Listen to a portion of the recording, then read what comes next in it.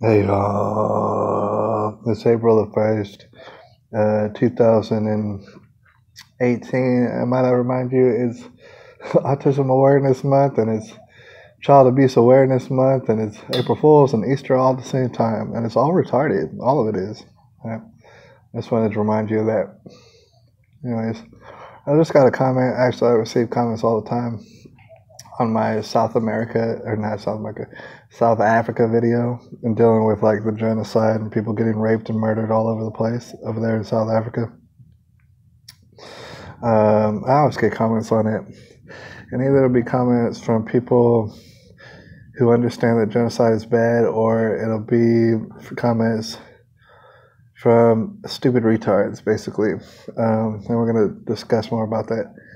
The stupid retards, savages, barbarians, the list goes on and on. Those people, basically, their reason and logic will be one of a couple different things. Number one, either people with dark skin deserve to rape and murder all sort of women and children and everything else, farmers, this and that and the other. They deserve to rape those people because of the ancestors that they have that probably got raped and murdered and genocided by only specifically light-skinned people, right? This is like it's a very, very simple thing that they describe to me that happened that somehow I don't know about. First of all, I've heard everything about what they have to say. I've heard everything, right? About their little fantasy land depiction of how history went down. It absolutely didn't. In fact, the only reason I know that history didn't happen the way that they said is because they explain it in such a simple way, right? They explain it as in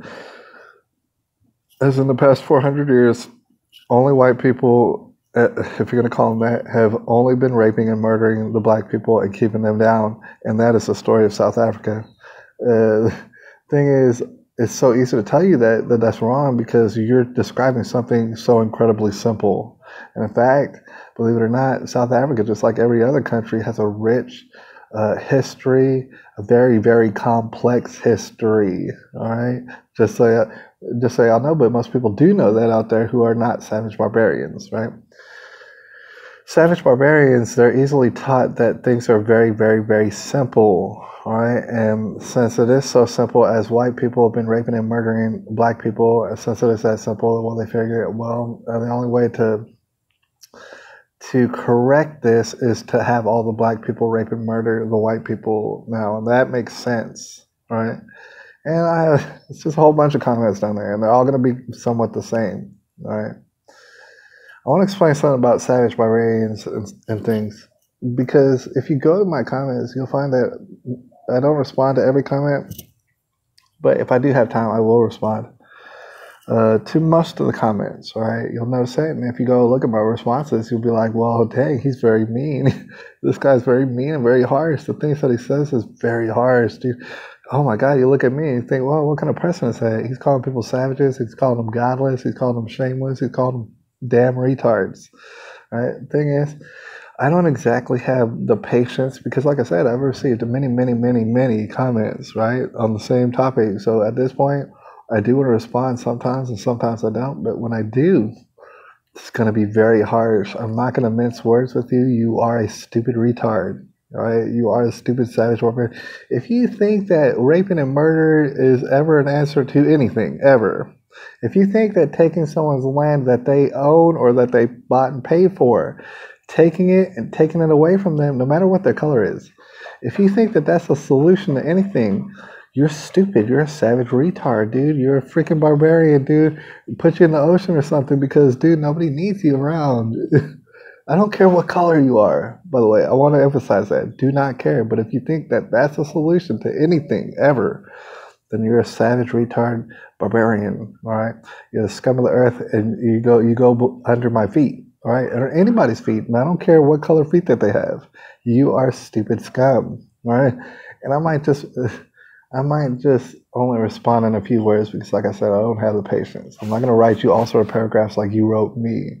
Instead, I'm going to make a video where I say many, many words really, really quick.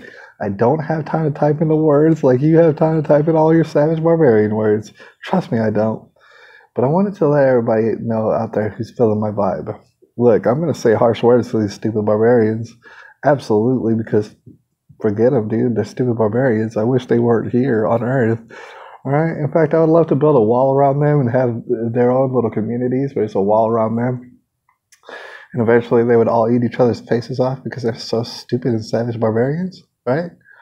So that's what I would love to do. And that's the reason why I use such harsh words. But before we get out of here today, I want to explain this. Sometimes it's very easy, in fact, usually it's very easy to slip into, to accidentally stumble into savage, barbarian, godless ways. Very, very easy, all right? And I want to explain how it probably usually happens, okay?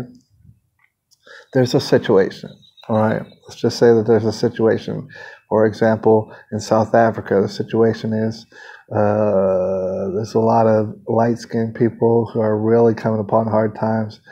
They want to leave, and hopefully Australia is going to take a lot of them. They're trying to right now, or at least certain people in the Australian government are trying to take in the South African refugees. I hope that happens. I hope the United States takes some of them. I hope also the European countries, or just wherever this semi-civilized people, I hope they can absorb some of the refugees, because they're looking at bad times. They're looking at getting raped and murdered all over the place.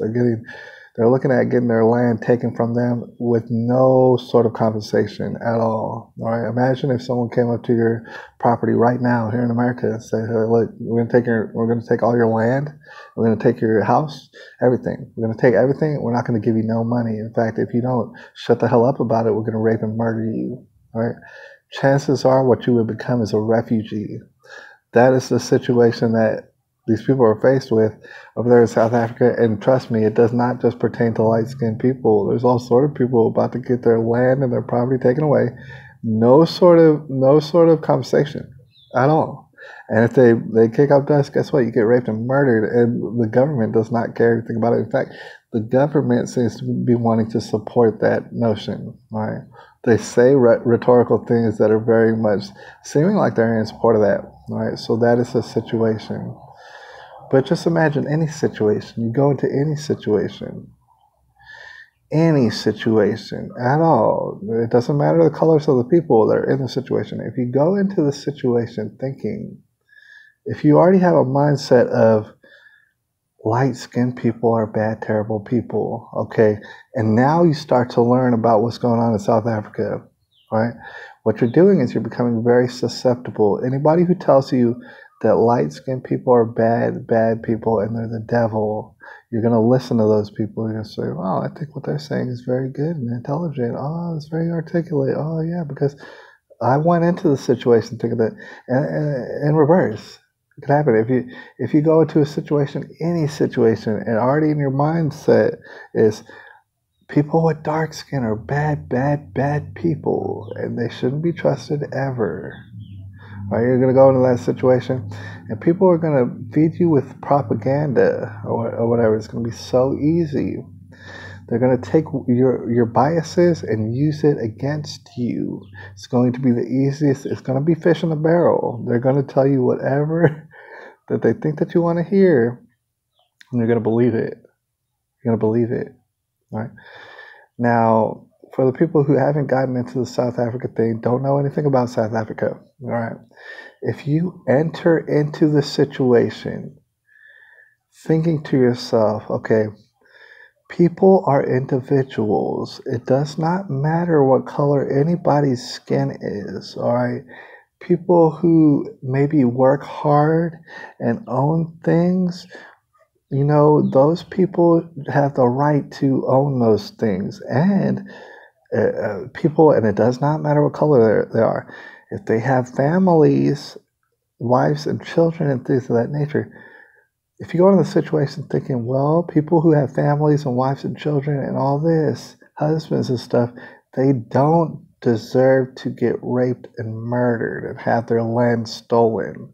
If you go in with that mindset into the South Africa situation, what you'll realize very quickly is those light-skinned South African people really are in a bad way. They need to run away. When you see literal videos of Julius Malema riding around in Bentleys and shit like that, like BMWs, like as if he cares anything about y'all dark-skinned people. He thinks he all is niggas, dude, I promise you.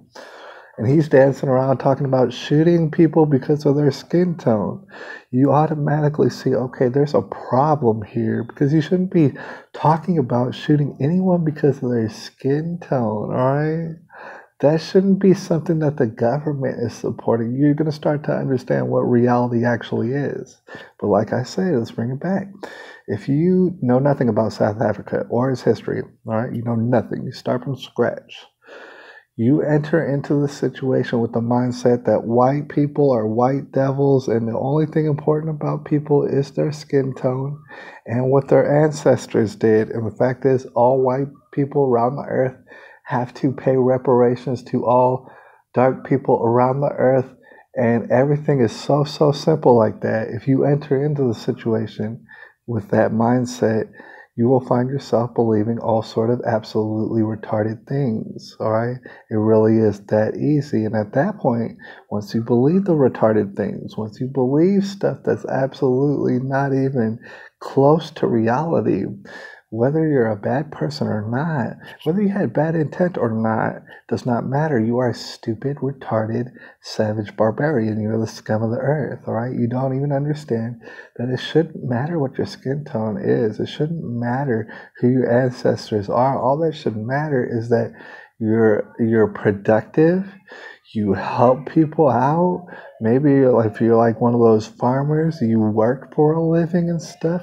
You don't deserve to get raped and murdered all over the place, have your land stolen for no kind of compensation. All right, but a savage barbarian enters into the whole situation and they think, oh, these people, they stole the land from the black people and I'm retarded. I can't understand nothing. It's like, meanwhile, if you knew anything about, and I'm not an expert, but if you knew anything about South African history, you understand that those black people that you want to be so simple about, they're not natives to South Africa. All right, you ever heard of the Kohi or whatever it is, the Koki? Those are the natives of South Africa. If you're going back 400 some odd years, you're talking about Bushmen and stuff like that. They don't even look like the regular Africans, dude. You don't know anything about history. You only know what people who have racist agendas want you to know. They know you're easily manipulated. They know you don't know how to read no books. They know you're a savage barbarian. Julius Malema knows full well that you're so freaking retarded that you can't open a book. He knows that if you start singing songs and dancing, that your savage, retarded mind will buy into it. That's what he knows for a fact. All right, so it doesn't take a bad person with bad intent to become a savage retard. It only takes someone who can't understand that the world is full of complexities. And it's actually not as simple as you want it to be. And you're so savage barbarian that you want people murdered, but you're so lazy and cowardly that you don't want to do it. You just want to cheer on the people who are doing it. Right? That's what we're dealing with out there. So, and by the way, I'm not talking to these savage barbarians, dude. I'm talking to you out there. You know full well that these people are the scum of the earth, dude. All right, they might as well be zombies living in the Matrix. I mean, they really are the worst of the worst. They really are scum beneath our feet that we should wipe off of our feet before we walk into the house. They are disgusting, lowly people because their brains are so retarded. I mean, their IQs are literally on retard level, 70 and below. These people, all right, so you may want to debate them. You may want to show them some compassion and debate them. At the end of the day, they want to kill you. Why?